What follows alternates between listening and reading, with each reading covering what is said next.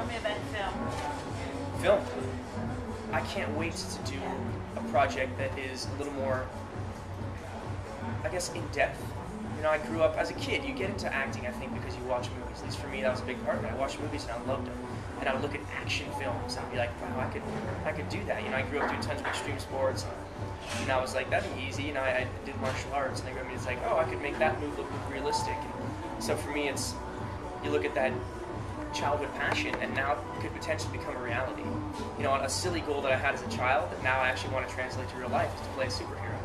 You know, it wasn't actually be the right one. I wasn't, you know, but you know, you have to have dreams, and if that opportunity comes, it would be perfect. Yeah, you know, now I'm looking at, I might actually have time to do a movie in a year, 2 years. It seems like a long time, but it's really not that far away. So now's the time to start figuring that out. Can't talk about anything because there's nothing official. I'm working. Big Time Rush is still the focus by far. You have no time in between the seasons?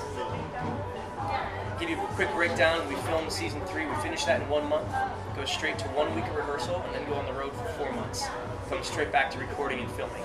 So if there's a lull for whatever reason, if we decide as a group and as a network that we're going to take a break, then I can do something else. And like I said, so it's a win-win. I'd love to keep doing VTR for another year or so. It'd be great. But if I don't, I get to do something else. So honestly, I'm taking it day by day. I'm trying to be smart about it, but also really just enjoy it, because you never know. I really plan on working for a long time.